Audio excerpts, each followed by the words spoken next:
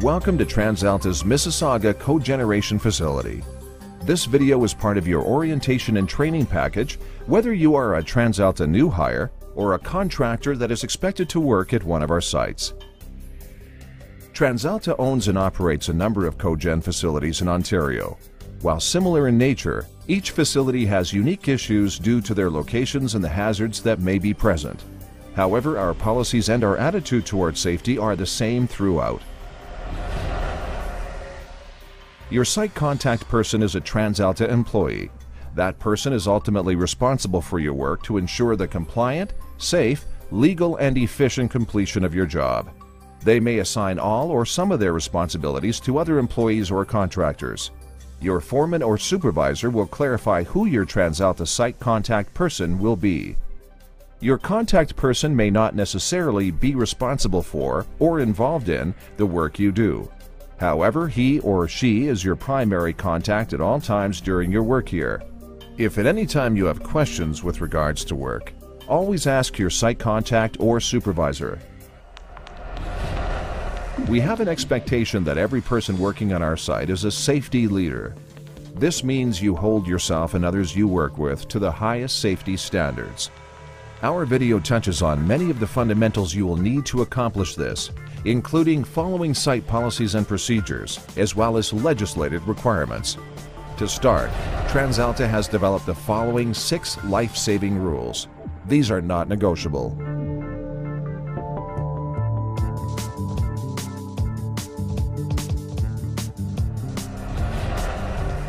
Various energy isolating devices are used throughout our sites.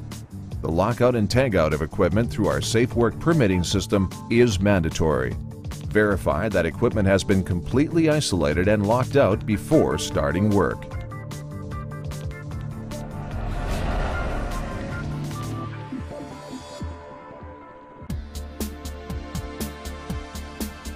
You must have proper fall protection and training to work at heights. Use your fall protection when working at heights greater than 3 meters. Safety harnesses have to be full body style. Waist belts are not acceptable.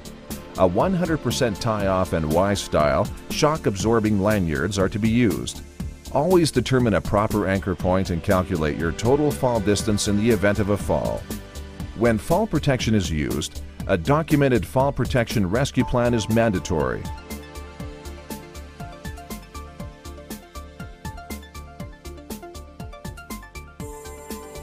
Remember to inspect your equipment before each use and treat it with respect. Prior to starting work, the potential for falling objects must be reviewed and documented in the JSA or FAHA process. It must include the potential for workers to drop materials from height, as well as the potential for falling objects from other work going on above.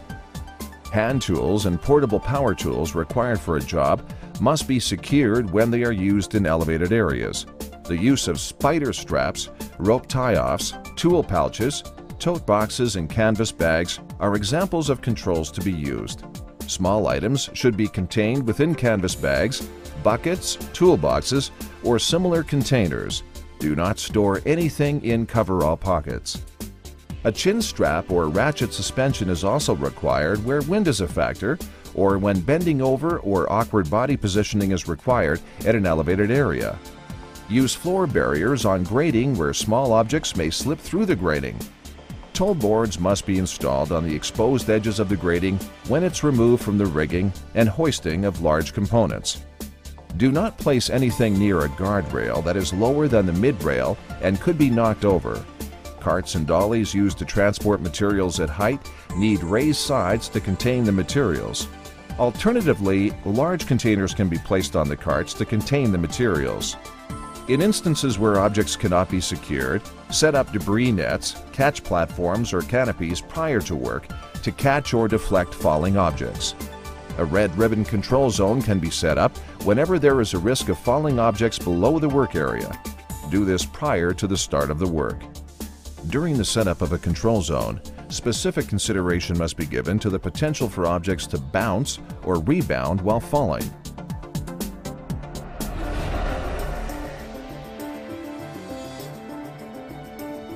Hoisting and rigging is a high-risk activity.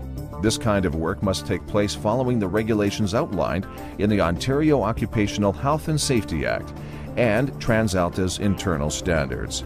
Hoisting and rigging work requires both the JSA and FLAHA. The plan must be discussed and included in these documents before starting the work.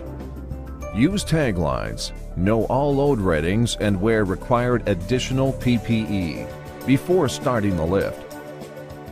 Also flag off the area before operating the hoisting equipment. Hoisting and rigging training is mandatory before using hoisting and rigging equipment. During any lifts, and if in any doubts, stop the operation and consult with your supervisor. Everyone is obligated to refuse or stop unsafe work. The health and safety of our employees, the communities, and the environment where we operate are of paramount importance at Transalta. We believe all incidents are preventable, and we require all employees and contractors to abide by the policies and procedures of these sites and facilities. If at any time you have questions, please contact your work leader or site contact.